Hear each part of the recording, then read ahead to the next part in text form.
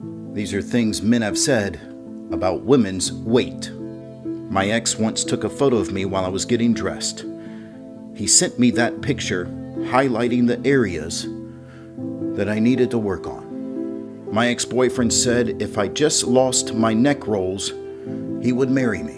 My father keeps poking and grabbing at my rolls, and he tells me, "You would be prettier if you got a boyfriend and lost weight." I'm only 16 years old. My ex-husband used to tell me, even if you lost the weight, you still wouldn't be pretty because of all that loose skin.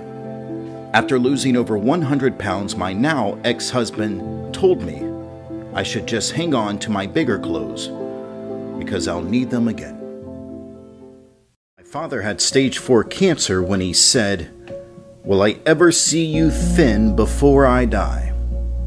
I was 145 pounds when my fiance actually contacted a surgeon.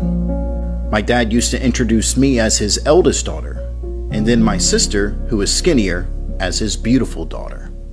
My ex-husband said, "I'm just sad because I always thought that I would be with someone skinnier."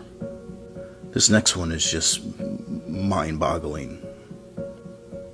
Before my ex and I would be intimate, he would pull out the scale and make me stand on it. He said, "I won't be intimate with you unless you're under 150 pounds.